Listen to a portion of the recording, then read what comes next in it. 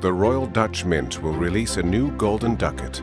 But what's the story behind this century-old coin? Well, the first golden ducat was minted by the Republic of Venice in 1285.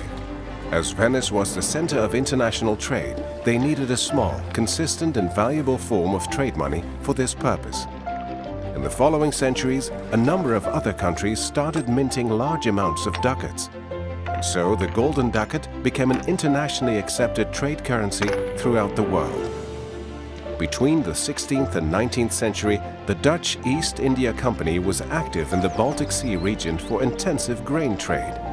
In this northern region, the Dutch ducat was used to facilitate the trade.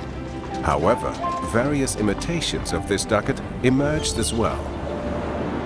Despite the fact that the Dutch Golden Ducat had anti-counterfeiting measures added by modeler Johann Willem Marmé, the Dutch ducat was extensively counterfeited and imitated by the Russian mint.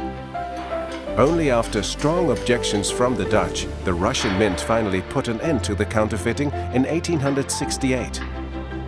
You see, the history of the Golden Ducat and the details are fascinating.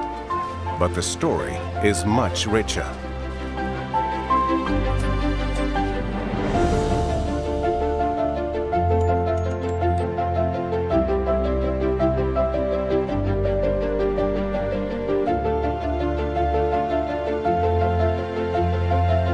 For more information, visit royaldutchmint.com/ducats.